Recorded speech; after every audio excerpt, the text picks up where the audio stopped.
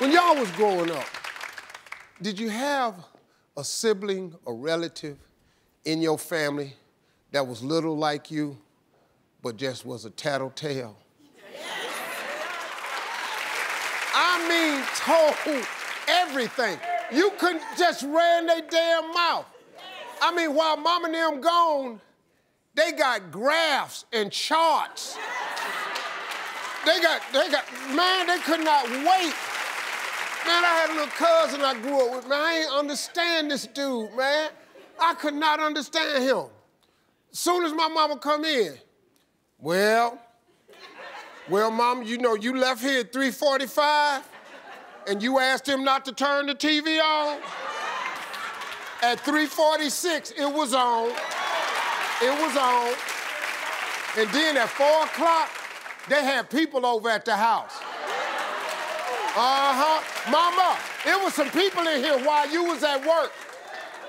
You be standing there going, oh, his little ass just be talking. Daddy, you remember that piece of pie you had in the refrigerator with wrapped up in foil that you was gonna eat later on? Huh? It's gone.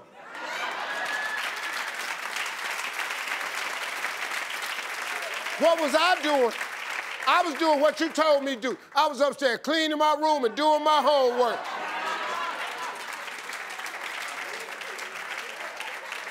And then mama, they said if I told you that they was gonna beat me up, you can believe that. Then I had this nephew. Matter of fact, he on my radio show. Nephew Tommy. I can't say it. You know, he's actually my nephew. He's 10 years younger than me. I couldn't stand him, man. No, for real. I don't like him now. This ain't new. This hatred been for years. He 50 years old now. I can't stand him. He worst relative I got.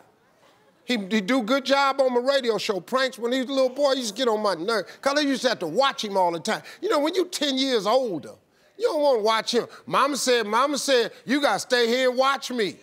Mama said, I got to sleep with you because I'm scared. Well, you ever heard the song, Mama Say Knock You Out? Because that's what's going to happen to you. Now, folks, I started something this year with my writers who write my monologues. And when they don't do well, they have to do a death march. Because if I do a monologue that don't go good, it ain't because I ain't funny. Hell, I'm one of the original kings of comedy. I've been funny a long time. So, if they write a monologue for me that I don't like, they have to do a death march. Today, they wrote a good one. Ladies and gentlemen, my writers.